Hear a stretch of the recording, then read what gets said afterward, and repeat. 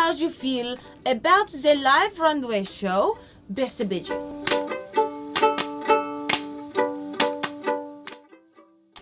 Bcbg. Tomato, tomato.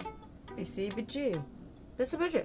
Bcbg. I would have to say that the Bcbg show kind of made me feel like a kid again.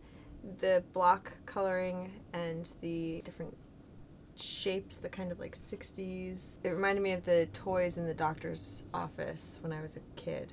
And you know how you can tell if you're a smart kid if you have a triangle and you match a triangle? It was like the Bcbg designers all got together and just matched the right shapes. I always got the heart inside of the heart shape and the circle inside of the circle shape.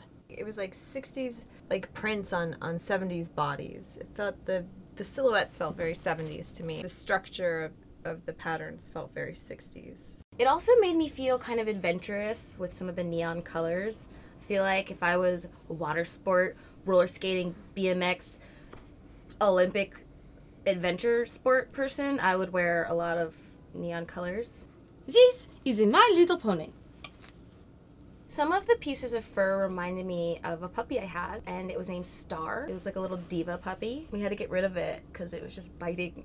It was biting all the daycare kids that my mom watched. I just really miss Freckles. He's my dog. My best friend. The bond with the childhood pet is something that's very telling of what kind of godparents you had. The faux fringe. I got really excited when it was coming down the runway, and I was like, fringe! I love fringe. And then I realized that it wasn't fringe at all. It was just stripes.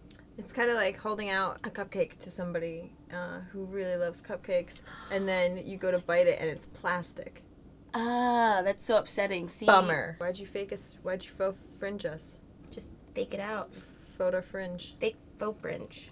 Faked or faux fringe. Myself and Dr. Ostodian will give you a full analysis of the behaviors and the feelings that the Mercedes-Benz Fashion Weeks brings out inside your soul, and your mind, and your bottom.